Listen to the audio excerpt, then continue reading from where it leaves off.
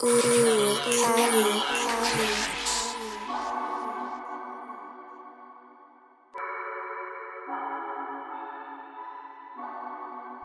what's good? It's Cadillaktrackz. Cadillaktrackz. This is quick tip number 77. Today's quick tip is about the transpose feature, basically changing the key. I play the C minor scale a lot. It's a one scale that I've memorized, but I don't know how to play a lot of other scales. So something that you can do is you can actually just play one scale and you can actually transpose it or just change the key to match the melody. So I know that this melody in the background is in the key of E. Let me just play it real quick. I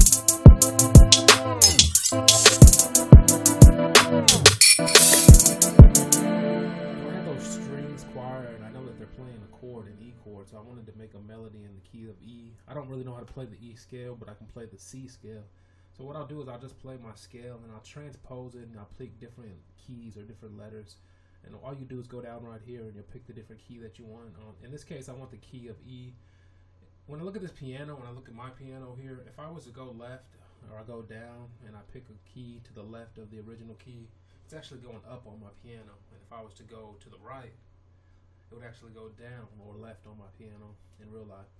So what I'm saying is it's actually reversed, but what you do is you just right click. So if I wanted to go down, I know that I want to play an E, so I know that if I go down just 4 notes, I'll get to this G sharp, which will actually represent an E on the scale.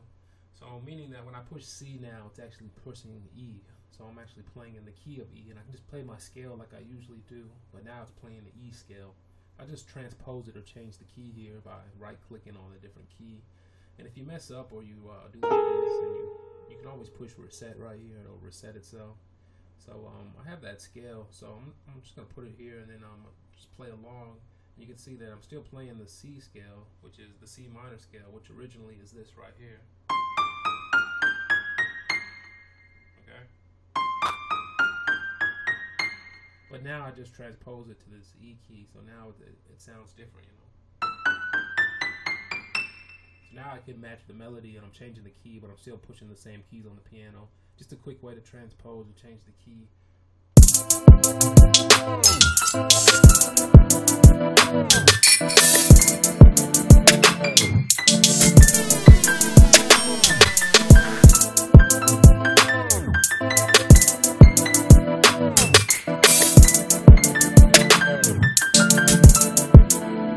Something like that. So I could just play the same scale and I could just come up with melodies and try to be creative and come up with something better.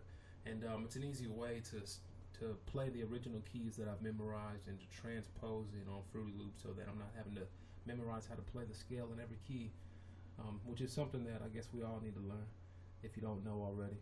I'm Cadillaktrackz. This is just a quick tip right here for the producers. This is my channel. 1.